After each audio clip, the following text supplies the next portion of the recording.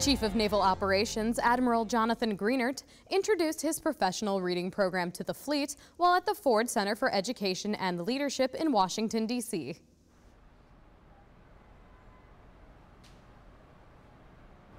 Hello, shipmates. I'm here at the Ford Center for Education and Leadership reading a book, good book, The Last Stand of the Tin Can Sailors. And you can see here quite a monument here, a sculpture of 6,000 books on President Lincoln. I've chosen this location to talk to you about the new reading list.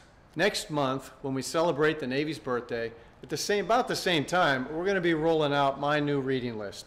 Now, we've worked with the Naval War College to put together a list that I think you're going to like. They're kind of set right along my sailing directions, and they're really designed to give you an insight to your history, your tradition. They teach you a little bit about management and about leadership. Now look, shipmates, I'm not trying to make historians out of all of us, and I don't want you to get a history degree out of this. I want you to be interested in your Navy and see how your predecessors, sailors just like you, made your Navy great. They had a lot of the same challenges, a lot of the same anxieties, and they got the job done just like you're getting the job out there in the Navy.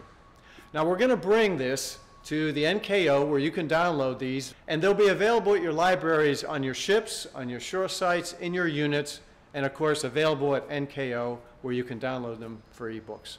So look, take a hold of this thing, read about your Navy, learn about the heritage and tradition, learn about those that came before you. I'll see you out there in the fleet.